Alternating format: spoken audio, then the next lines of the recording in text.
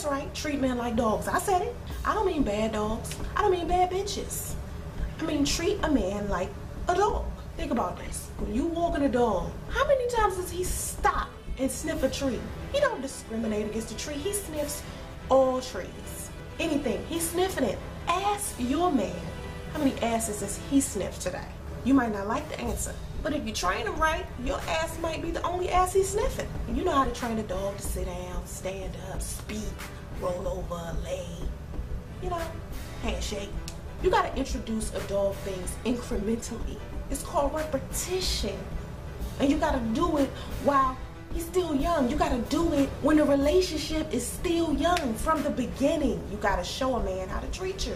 You do something good, give him a treat. You don't just tell him sit one time and he get it. Nah, you gotta train him into that. You gotta get him to sit, get him to understand that he'd get a treat if he sits. Then you gotta tell him when and where to sit. He'll sit and stand on cue if you do this right. You wanna know what I think the treat is? What I think the #1 treat is that men want? It's your poo-tang, your na-na, your vajayjay, that ooh-wee, your Miss Madam, that your good stuff, your roller coaster, your swoosh, that wet, that water in the hole. That's the treat. That's the treat that'll make them howl every time. Y'all probably wondering why I'm naked. It's because it's hot as hell in my apartment for some reason. And I'm too cheap to cut on the goddamn air conditioner.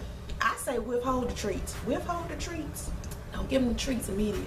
He don't know you. I mean, I don't know if you want to take my advice. I'm on YouTube, butt ass naked. It's called Selling Your Soul. You heard of it? I ain't scared. I ain't scared. I just want to be free. I'm butt ass naked on YouTube. That says a lot about my character. You know how I know what the #1 treat is for men? And you want to know how I know it's that ooh? It's because there's plenty of dudes watching this video right now hoping I make a slight move and accidentally show my breasts. Lean back, just a little bit. They wait for it. They want me to lean back some more. Just a little bit so I can see a little bit of titty. You don't want to give up your treats too early. You understand what I'm saying? You don't want to give up your treats. Your treats is your bargaining tool, and no matter how many times a man try to make you feel some kind of way, make you feel like a hoe, because he's saying he gotta pay for dinner, he might as well go pay for a prostitute. But here's what the things I need you to understand about your vagina. We all got vaginas. My vagina just as good as your vagina. Vagina just as good as my vagina. Vagina is all the same.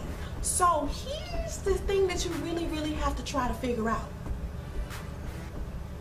Gotta try to figure out how to get the guy to stay after he hit. You want to make your treats specific to a man, you gotta get him emotionally invested in you. And you know how to get a man emotionally invested in you? That means he needs to take some time to get to know who you are without sex clouding his judgment and yours. But you know, what do I know?